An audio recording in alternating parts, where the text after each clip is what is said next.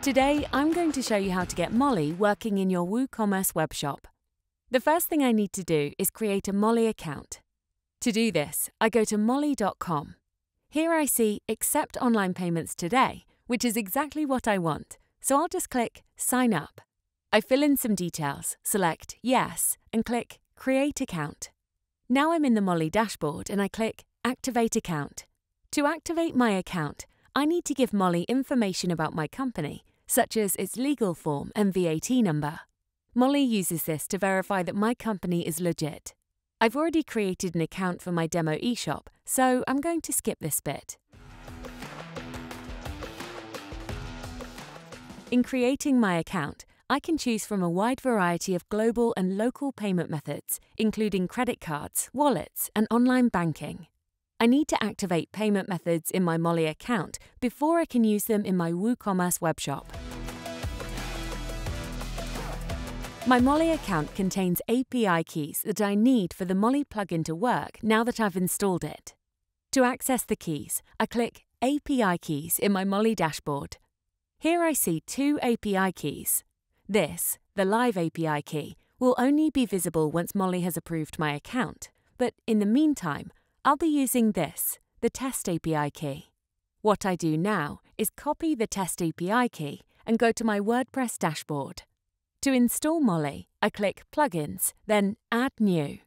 I type Mollie and press Enter. Finally, I click Install Now. Mollie's installed and now I need to activate my Mollie test account.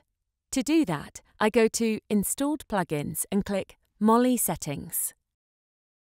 I scroll down to Enable Test Mode and select it. I also select Debug Log Files. Then I paste the Test API key I copied from my Mollie account and click Save Changes. Click here to customize the way a payment method appears in the checkout. I'm happy with the defaults, so I'm just going to leave things the way they are. To test if my Mollie payments work and to see what things look like, I click Visit Store to go to my WooCommerce store. I put some chilies in my shopping cart and go to the cart. So far so good. Now I go to the checkout.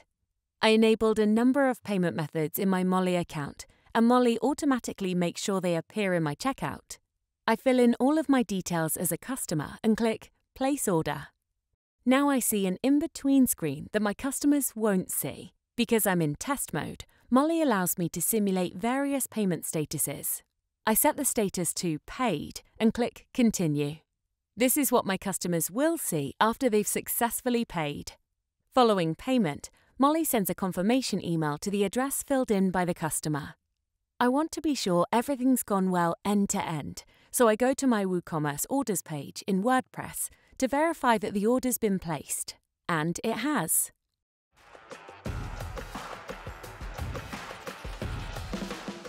When my Mollie account has been approved, I'll receive my Live API key.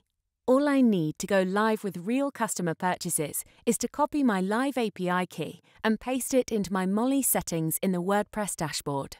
Don't forget to deselect Enable Test Mode as well. Otherwise, you'll be giving your products away for free. That's it.